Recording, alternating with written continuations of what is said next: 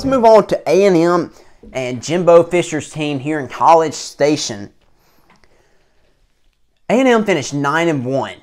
Their one loss coming to Alabama early in the season, but they got run off the field like most people did. A&M, if they had played Alabama again, I'm pretty sure it probably would have been the same result. They weren't explosive enough offensively last year, but they were very solid. They were, man, were they good up front. That O-line was tremendous. One of the best offensive lines I've seen in a while, and Alabama's had some really good ones, but this O-line for A&M was one of the best I've seen.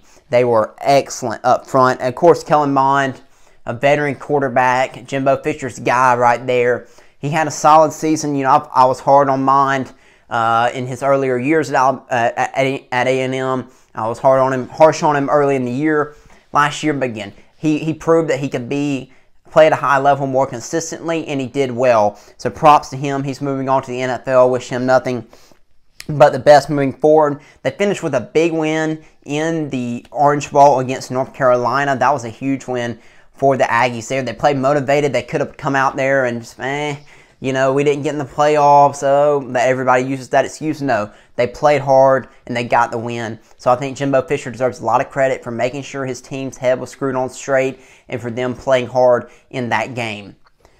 Now, recruiting-wise, Jimbo Fisher's doing an excellent job here. Again, he's got to say Texas. He can recruit the whole Southeast, man. It's a different story recruiting in Texas, and he's doing a great job there.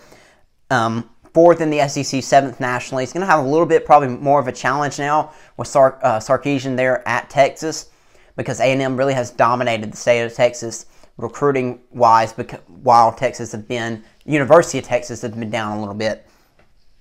So he'll probably face a few more challenges there recruiting, but he's doing an excellent job right now. But the biggest obstacles facing this A&M team this upcoming year, like I said, with Florida, but A&M's even in a worse spot, I believe, with losing. They're losing a lot of guys. They were a very, very veteran team last year, and that's why they had success. And so as I was stating with Florida, if A&M has a little bit of a down year this year, I think you've got to understand it if you're an Aggie fan. Say, okay, look, we had a veteran team last year. This may be a bit of a rebuilding year. I'm not saying it's going to be yet, but I'm saying there's a high likelihood that it is a little bit of a rebuilding year. Got to figure out the quarterback situation. You know, it's gonna take some time. I know they want consistent, and eventually you're gonna expect, because the money that A&M's paying Jimbo Fisher, you're gonna expect consistent success in College Station. But you're still building. Fisher's still building this program here. And it's going to take some time to get to the point where you can have immediate success. One guy's in, one guy's out, next guy's in, like that. Like you see at Alabama, like you see at Clemson, like you see at Ohio State. You're going to want to get to that level if you're in Texas A&M. And that's where everybody wants to get. But not every program is great. There's a lot of good programs that, okay, like Iowa State. And, you know, you talk about them. Iowa State is a team that they're building. Those type of programs that build for 1 year where they have a chance to be something special. And that may have been where A&M is right now. That doesn't mean that's where they're going to be going forward. That's just maybe where the state of the program is currently. I felt like Iowa State may be a good comparison there, because that's the kind of team. Iowa State's been building. They're going to be a veteran team. This is their year. And then it'll be back to rebuilding. You know, different programs have different styles of doing things. Some programs, again, build up for 1 year. Some are able to, everybody wants to achieve where they can be consistent, boom, boom, boom, good every single year. But it doesn't work out that way for the majority of programs. Again, there's your special programs, and that's why they're great programs that can do that. A&M fans want to get there, and I believe Jimbo Fisher can, but that kind of success takes time to build a program that can lose one guy and the next guy comes in and there's no drop-off. It's just tough to do. And even you see it even with those great programs. Sometimes that's not the case. So what I'm saying is, if there's a drop-off at A&M this year, they should not get frustrated with Jimbo. I think he's doing a good job there, and I think he'll continue to do well. But having to replace an excellent offensive line is going to be tough. Having to replace Kellen Mond is going to be tough. They're going to have a quarterback battle. You do have some key pieces back on defense. Defensive end Michael Clemens returning. Defensive tackle Jaden Peavy. And running back, you've got Isaiah Spiller and Ananias Smith back, as well as, arguably, depending on how Gilbert does it at Florida, Jalen Wydermyer set up to be the best tight end in the SEC. He was probably number 2 last year under Pitts. He really got he didn't get the attention he deserved because he is a very good tight end. But again, because Kyle Pitts just stole the show last year, he didn't get the attention he deserved. But he's a very, very good player. And so I'm looking forward to watching him again this season.